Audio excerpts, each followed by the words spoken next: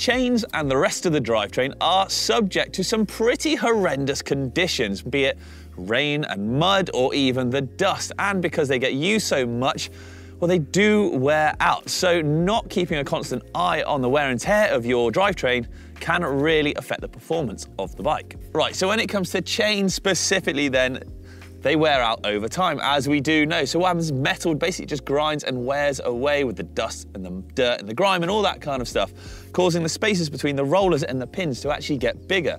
Now, if unchecked and unkept, this will then in turn wear out your cassette and also your chainring. So using something like a chain checking tool to measure the spaces between the certain gaps will actually show you whether your chain needs replacing or not, because as well, if you put a new chain on a worn cassette or worn chainring, etc., then because of the different spacings, because one's worn out unequally to the other, they will slip and your gears won't work properly, and that just sucks.